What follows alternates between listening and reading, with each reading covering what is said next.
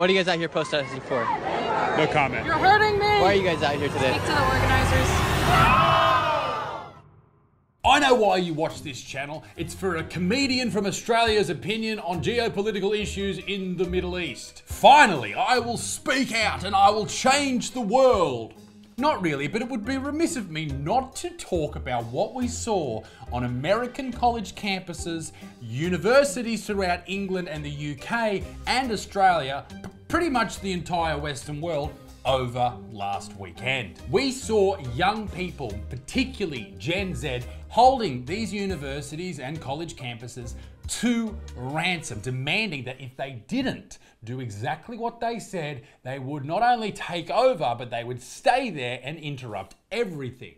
And I wanted to just start this video before we get into the nitty-gritty, talking about exactly my opinion, I know no one cares, exactly my opinion on what's happening in Gaza and the war between Israel and Palestine. Now, frankly, I think that if you don't understand why Israel is where it is, I don't think you should have an opinion on this subject. And I am by no means an expert at all. I know, crazy, right? But what I think is this. What happened last year at that Israeli music festival was horrific, where Hamas walked in and murdered a whole heap of people. Horrific, horrible. And the Israeli government has every right to storm back in and chase those people and take them out. Unfortunately, what is happening in Palestine isn't just that, because a lot of the people who are having their lives either ended or completely changed forever, ruined, they're living through famine, they're living through disease, they're living through all the most horrific things you could ever imagine, are civilians, are women, children, young people, people who aren't Hamas. Some people say, well, if you're in Palestine and you're in Hamas's pocket, and is that really how we think? Because if Australia's government did something horrific or attacked someone, I certainly wouldn't want that country sending bombs to my house because they thought that an Australian government representative lived next door. I wouldn't want that. So we have to think about this from everyone's perspective. And I know that war is hell and it's horrific and civilians die. But to ignore, because this is what happens a lot of the time, we have the left-wing idea and the right-wing idea, to ignore the intricacies in the middle is ridiculous. The facts are these. Kids are dying in Gaza, and they shouldn't be. Simple as that. But what is happening on college campuses doesn't achieve shit. The war that has now started in these universities and these places of education is so dramatic, one side versus the other, and you have to agree with your team or you're the enemy, that it is not going to achieve anything. All these people are doing, the ones that have joined these blockades, these camps, all they're doing is virtue signaling. A year ago, they were doing the same thing for Ukraine. Before that, it was Black Lives Matter. They just love having something to belong to. Most of them don't even know what they are fighting for. Most of them have absolutely no idea what they're arguing for. Why they're protesting here today? Because I want to see empire fall. What empire? From the US to Israel. The empire that's propped up by capitalism. And Free Palestine, free Congo, free Sudan, free Haiti, free Hawaii, free Puerto Rico. They just know that this person's doing it and this person's doing it, and I don't want to be seen as the only person doing it, and it makes some great Instagram stories, so I'm going to do it too. I get to change another flag in my bio. How fantastic. Let's go. I don't have to go to university for a few days. I get a few days off school. Let's go to the fucking blockade. They scream, they cry, they demand, but they don't achieve anything. Damn. We just wanted to show the message here, the importance of cutting the ties between Colombia and these companies. So for example, BlackRock, who we all hate, Chevron, Airbnb.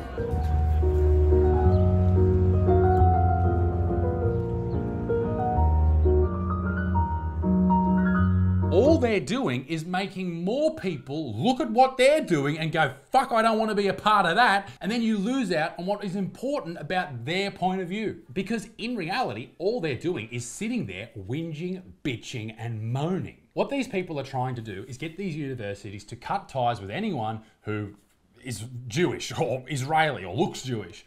And they think by doing that, they're going to stop the war. They're not. That's not going to happen. Even if they did do that, that's not going to happen. But why should you force a business, or university, a business, to do exactly what you tell them? Who are you? This is what they say they want. Our three demands from the very beginning were, first of all, total divestment from any company that profits off of Israeli genocide or apartheid. Second of all, we want full financial transparency about the university's investments. This is information that should be easy to get. The university is hiding it because they know it makes them look bad. And the third thing is total amnesty for anybody who's been disciplined or fired in relation to their actions in the movement for Palestinian liberation. So that means, you know, we're both at risk of suspension. We don't deserve to be suspended. We're living out the values that we were taught in our studies here. And if you don't agree with that, every last point of it, then you're evil. You're the enemy. You're complicit in genocide. But honestly, I think everyone can agree. Well, definitely not everyone, but I can agree that I don't disagree with everything these people are saying. I think there's points to be made on both sides. But the people who are involved in these protests, nobody wants to see them win. You're hurting me! You're hurting me! Ow!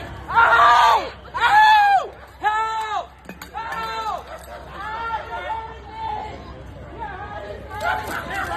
Ladies and gentlemen, everyone enjoyed that. Everyone across the world enjoyed that. I've had reports from friends whose kids have been in classes where some of the protesters have gone in and made people stand up if they support the protests and take photos of people who don't. All this is bullying people into an opinion. And just like your opinion is based on virtue signaling, people who are bullied into an opinion don't actually hold it. They don't actually believe it. They don't genuinely care. They're just doing it because you told them to, in the same vein that you were told to believe this. Not to mention, the vast majority of these people do not fucking know what they are talking about or protesting about. What are you guys out here protesting for? No comment. Why are you guys out here today? Speak to the organizers. Why can't I wanted to ask you though. Official statements from the organizers only. In the simplest terms, why are you guys protesting? Why are you guys protesting today? Yeah, I don't think it would be a good idea if we... Why are you guys protesting? Just to be a part of the cause. And what's the cause? Yeah, I'm not the right person to talk to either. It's not our job to talk to. We're just here to support. We're not the spokespeople of this event. This is the wrong people to talk to. I'm not asking for the spokesperson. I'm just asking why you guys are protesting. This is... Why are you guys here today? We're not interested in speaking with you. With tonight's protest. I think the goal is just showing our support for Palestine and demanding that NYU stops. I honestly don't know all of what NYU's doing. Is there something that NYU's doing? I really don't know. I'm pretty sure they're... Do you know what NYU's doing? About what? About Israel. Why are we protesting here? Palestine will be free! I wish I was more educated. I'm not either. I came from Columbia. I was there up at Columbia and we came down. They said NYU students needed our support. These kids who are involved in this protest, and the ones, like, it's always this age group, right? Doesn't matter if it's 10 years ago, 20 years ago, 30, it's always this age group of young people who genuinely believe that anyone gives a fuck what they think. These are the same people who sympathize, and this is a genuine thing that happened, it was a trend on TikTok, young people sympathizing with Osama bin Laden. Fucking pardon me, they basically get told to do whatever the popular movement is of that month or of that couple of months. They will do what they are told and they will not divert from that way of thinking. Again, I'm not saying they're wrong. I'm just saying there are intricacies involved in this. Right-wing media isn't right about it, and left-wing media definitely isn't right about it. The truth often lies in the middle, and I think it's absolutely true in this case. And we see horrible shit coming out of these protests, like this Jewish professor not being allowed onto the campus. What? Because he's a Jew? So I'm gonna let you speak to our PL for a minute while I go talk to folks and we can see what we're gonna do, okay? So in the meantime, ask the constable here. They say that I should be able to get in. I'm gonna have a conversation. We're just going to chat with some of the folks. With some of the folks. So in the meantime, you can speak to Dan and I was asked to you. I asked you can bring a police here. In my mind, just bring police here. Police here. Bring them, or maybe bring them because I would like to get in. We don't want to call the police. They're working on that right now. Do you think they're not letting you in because they think... Because I'm Jewish. Because you have an Israeli accent? correct, because I'm Jewish, because they know where I'm coming from. Like, what the fuck? Like, do you know anything about the Middle East? On top of that, they're all converting to Islam, which, okay, great. If you want to pray to Allah or Jesus or whoever, all the power to you.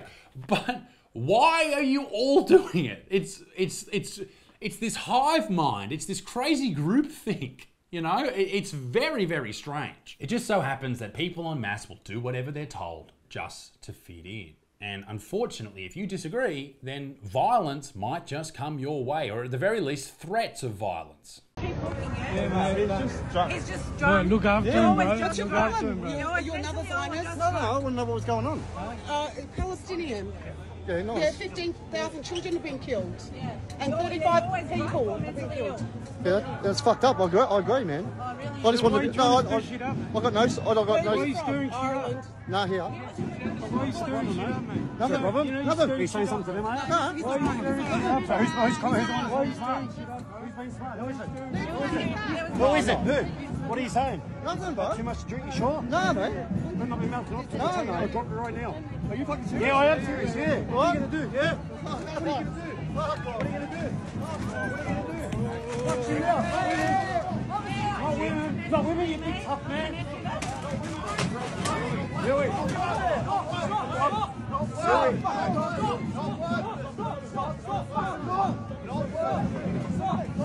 Leave. You're out on bail. If anyone deal with me aggressive, I'm gonna fuck all of them. You go. You go. Out on bail, mate. You go. This is Melbourne. Okay, if I can't touch you, I've got people to touch you. This is a free country. I've got people to touch you. We want to talk about why it turned violent yesterday. Why did it turn violent? I'm not scared to talk to you. Easy? I believe absolutely everyone should have the right to protest as long as you don't impede everyone else getting about their day. I don't think that is right. Obviously, not everyone should be allowed to protest the government. Think back to circa 2021. There was a lot of people there that weren't allowed to protest, if you know what I'm talking about. Yes, it's funny how all the people who are protesting and talking about how important protesting is thought that that protest was inappropriate and shouldn't happen and should be stopped. Interesting. These students involved in this protest aren't interested in discussions. They are interested in only pushing their message and what they've been told, and that is it. Anyone else who speaks up is the enemy and is evil. Now, the police did go in after a few days and break up a lot of these camps, unfortunately for the people involved, and this is tough to read. This is from the New York Post. Columbia law students want school to cancel finals, pass all students, because they're irrevocably shaken after the protest breakup. Are you okay, guys? Are you gonna be all right? I guess the problem with these particular people, you have to play by their rules. And if you don't, then, as I said, you're the enemy, you're evil. You have to believe in this left-wing way of thinking, which in reality, to be against war shouldn't be a left-wing thing, but apparently it is. You have to be very anti the Russian war in the Ukraine, and you have to be very, very anti-Israel and Israel taking on Palestine. But you have to also be complicit with China and their good communism and just ignore the Uyghurs. Because, you know, you'll talk all day about Palestine, but ignore those poor pricks. Fuck, that's interesting. Again, all this is doing is making people not want to side with Palestine because they don't want to be associated with you idiots. But maybe I'm wrong. Maybe we should listen to more of these protesters. Maybe that's what we should do. Like the young lady who demanded that the school that they were interrupting, that they were fucking with, bring them food. What the fuck is wrong with you, lady? I tell you what though, the hate inside this left-wing, far left-wing camp is palpable. And what's wrong with being Israeli? I'm not. I'm interviewing with people. Are you Palestinian too? You're not. Well, I thought because we would have to work together. I don't want to work together. No, and you have the nerve to support Israel. What? Get the hell out of here. What? I mean, I support Palestine. Why? Get the hell out of here. But why? You're disgusting. And ladies and gentlemen, before we finish this video, for no reason, this. Hi, I'm Maya of Block the Dot. Tomorrow we're going to be hosting a community gathering. There's going to be workshops, poetry, art activities, food. That's the Aboriginal, the transgender, and the Palestinian flag. I didn't know they were allies, but okay. If I went to Palestine as a non-binary queer person, that I would be unalived by them. I just want to say that the majority of my followers at this point are Muslim. Many of them are Palestinian. And not a single time have I received a death threat or unkind words from any of them. What's happening in Palestine isn't okay. What happened in Israel isn't okay. What is happening in the Middle East, in that part of the world, that's not okay. War is never good, all right? It is awful. We can all agree upon that. But I think we can also agree that these protesters are fuckwits. Absolute fuckwits, who are achieving nothing and changing no one's mind. All they're doing is making more people want to not agree with them. That's what they're doing. And maybe you disagree with me in this whole video, but here's my issue with university students and their opinions and the way they get things across. I know these people are fucking idiots because from the same universities that have these protests, this is the type of shit that comes out of them. Yeah, this. These are intelligent human beings apparently, and this is the shit they're being taught, indoctrinated into. War is bad, what's happening in Gaza is bad, horrible, civilians dying, awful. But what is happening on college campuses is achieving nothing. Ladies and gentlemen, let me know what you think in the comment section down below. Be a good motherfucker. Peace in the Middle East meeting. Probably shouldn't say that there, but hot story too. I used to sell these Peace in the Middle East t-shirts, and when I went to New Zealand, the New Zealand Border Force stole a box of them, an entire box. They kept them, and we never got them back. Don't know why. Never got an explanation. I'll see you in the next video. Toodaloo au revoir. Bye bye.